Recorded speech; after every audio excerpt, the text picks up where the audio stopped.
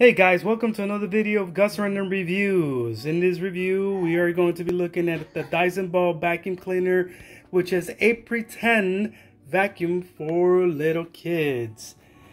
We just removed it from the box. It comes with a couple of parts, the main unit and the handle. It actually requires 4 C batteries, which are the small batteries and round. They go into this section here. So the vacuum actually requires 4, and pretty much it's pretty easy to put together. You have your main unit and your handle there. We're going to go ahead and continue assembling and then demonstrate it. So the vacuum has 2 on and off switches. So according to this, it's supposed to actually have its actual real suction, and it allows you to actually pick up a couple of debris. It's like small debris, and the unit here, as you can see, it has the main button here, which allows you to utilize this section there. So when you turn it on, it actually is supposed to create, you know, I feel that you're actually picking up debris. And press it back again, it turns off. And then you have your other switch button here. If you turn it on, it's like another noise. And this one here is actually creating that suction. Here's where you actually pick up the debris. You pretty much attach this section there, and it allows you to actually, you know, take out the debris.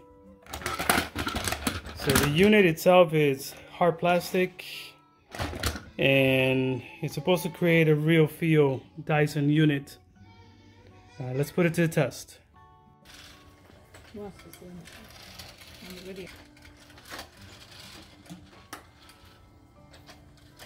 Push it. Push.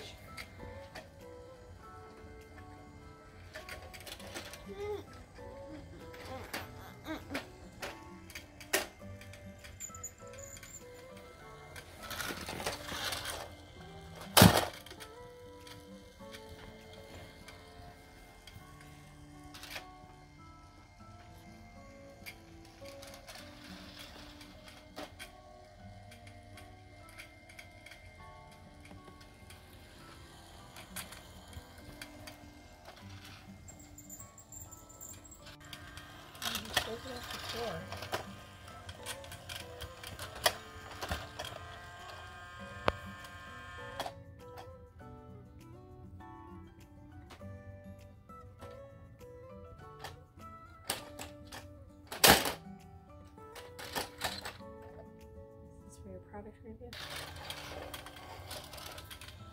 Clean up. Clean up. Clean up. The thing is, if it falls over all the time like that, it's gonna break. Alright, as you can see, we're trying to showcase this vacuum, but it's got a lot of negatives and actually pros. So when you try to keep it steady, it continues to fall down, so it's not that very sturdy.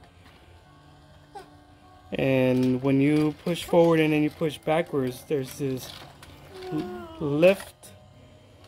You know, there's the base and the lift that lifts in the back for no reason.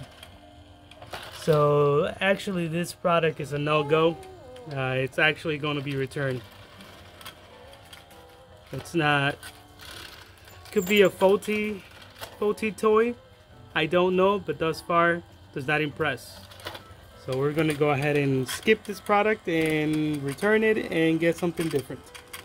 Thanks for watching. Don't forget to subscribe, give it a thumbs like, and I appreciate you. Thank you.